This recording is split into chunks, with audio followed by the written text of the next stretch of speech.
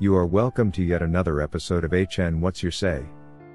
The #1 listening show where we discuss real issues with real people like you. We are still featuring R. Kelly, real name Robert Sylvester Kelly, also known as the R&B King.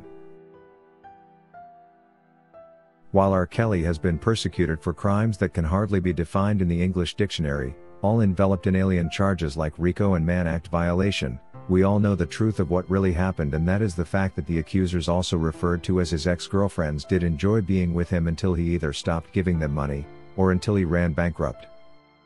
There are allegations that R. Kelly enticed and coerced these women to be with him, and that these women were underage. In today's discussions, however, we are going to make a deeper analysis of all these claims and draw a conclusion as to whether R. Kelly in fact did have any motivations to commit the alleged crimes, and if he eventually did offend anyone anyway. Listening to each accuser's story, there is one thing in common.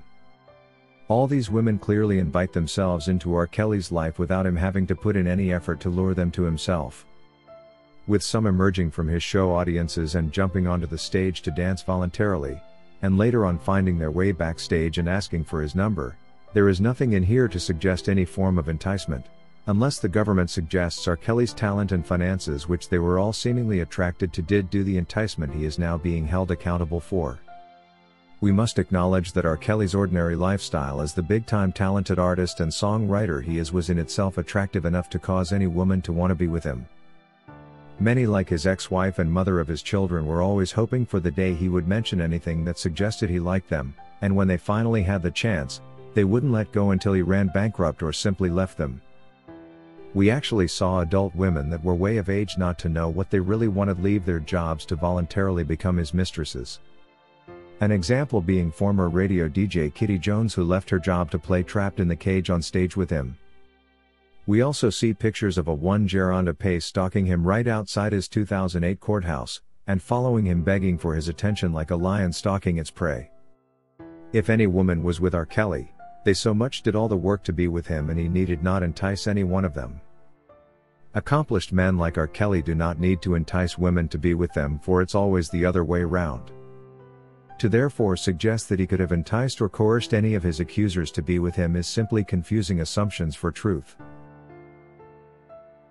It's rather unfair to learn that the government did persecute R. Kelly for simply being the big-time celebrity he is, and therefore a center of focus for many, especially those of the opposite gender.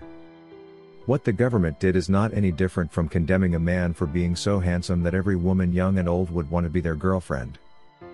For God's sake, matters of nature and career are not in the beholder's control, and no one deserves to be persecuted for such a phenomenon, and being a globally known and appreciated celebrity as R. Kelly is. It's no wonder when his accusers tried to add the element suggesting he also coerced these women, it was quickly and easily thrown out by the jury. Where was the motivation for this? It's obvious. R. Kelly needed not coerce anybody to be with him, for it's them that were dying to be around him. Even until today, as he lies in jail awaiting release, many women on the outside are actually waiting and hoping to have their opportunity at becoming his girlfriends, and that's the reality. What is rather strange with R. Kelly's relationships with all these women, it's that they were always happy until he stopped giving them money, and those who were with him before he was jailed actually did stick with him until he ran bankrupt. And then right after they left him, they begun to spread all the rumors and describing him as the worst possible person they have ever seen. A man who has been good all through cannot all of a sudden become a very bad man when he runs bankrupt or stops dishing out money to his women.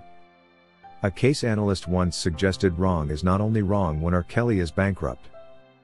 And indeed it looks like that's how his accusers reason. It's amazing just how much picture evidence of happy partners there is on the internet, yet they now all pretend like they were battered to near-death experience and describe R. Kelly as an abuser he never was. You said I was not honest in the interview that you did with us. Yeah. What were you not honest about? Everything. Everything. Everything, yes. Meanwhile, there is this particular bunch of accusers who, after exhausting their well-negotiated settlements, did return for yet a second opportunity at blackmailing and ripping off the R&B king. What the government did in fact was take advantage of scorned women from relationships with R. Kelly where they were no longer getting the benefits they had before, and used them to facilitate his downfall. Promised yet another shot at extorting their man, It was difficult for these women to refuse the offer of restitution if they in fact joined the government to destroy R. Kelly. By the record, no woman who has been in a loving relationship with a man that didn't end well has anything good to say about their ex. If an experiment was conducted where women who have broken up with men they loved were asked to describe their previous partners, not many if any would get a good review. It's always comments like "he was such a monster, I am glad I survived the tyrant. He used to beat me up, he was such a psychopath," among many other such remarks. And he attacked me one time in the back of a Hummer, and I thought I was gonna die in the back of the Hummer.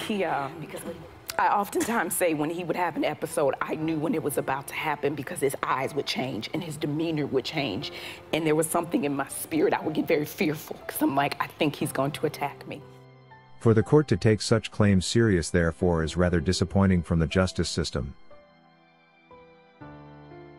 According to Noel Rogers, those framing R. Kelly had better start preparing to face the Supreme Court. We can all see clearly that it was greed that caused these women to turn against the R&B king who they once claimed they were in love with. Why is it that only when he became bankrupt is when they realized he was the abuser they are trying to baptize him? It's a shame some jurors who feasted on the surviving R. Kelly documentary were moved by such malicious acts and went on to prejudice him at trial. The truth will eventually prevail and R. Kelly will be free again. If you wish to take part in a live interview discussing any of these topics, let us know by sending an email to sashalfnmedia@gmail.com for scheduling. That is all we had for you today on HN What's Your Say? To keep updated whenever we post a new video, subscribe to this channel now. Also remember to hit the bell icon and enable notifications. And feel free to share your opinions with us in the comment section below, and let us know if you would like us to publish your views in our next release. We value all our subscribers' opinions.